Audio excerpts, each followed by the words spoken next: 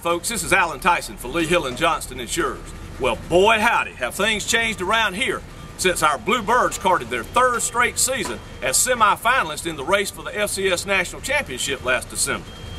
With a brand new athletic director and the continuing support of our administration, students, and fans, the prettiest little stadium in America is getting a much-needed expansion and facelift, and our football operations building is under construction as our Birds say goodbye to the Southern Conference to become members of the Sun Belt.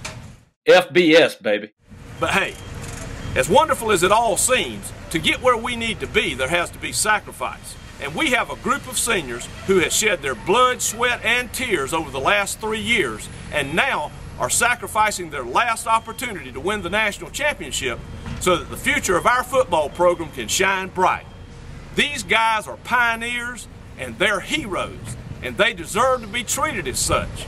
So I urge you to come out to Paulson Stadium this fall and support this group of student athletes who have meant and continue to mean so much to our university. Folks, the future is now. Come join the journey.